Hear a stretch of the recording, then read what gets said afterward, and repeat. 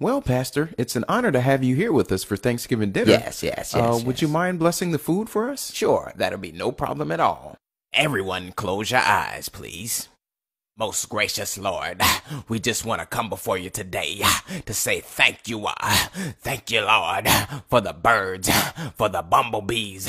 Thank you for the road, Lord. Thank you for the leaves on the tree, Lord. Thank you for the bowel movement I was able to have last night, Lord. I just want to thank you for the shoes on my feet, Lord. I know you're able. We bind any spirit of hunger right now. We cast you out, hunger, right now. Yes, Lord, yes. Look at your neighbor and say, neighbor. Neighbor? I'm not hungry no more. I'm not hungry no more. Right now, Father. Somebody get me some olive oil or some Crisco oil or something. And now, Lord, we ask that you bless the hands that prepared this food and let it be nourishing for our bodies. In your name we pray. Amen. Well, thank you, Pastor, for that inspirational prayer sermon. We're going to go ahead. I believe I've forgotten to pray over the forks, the spoons, the knives, and the plates. It's okay, Let's bow Pastor. our It's okay. heads. It's okay. Lord, we come before you one more time.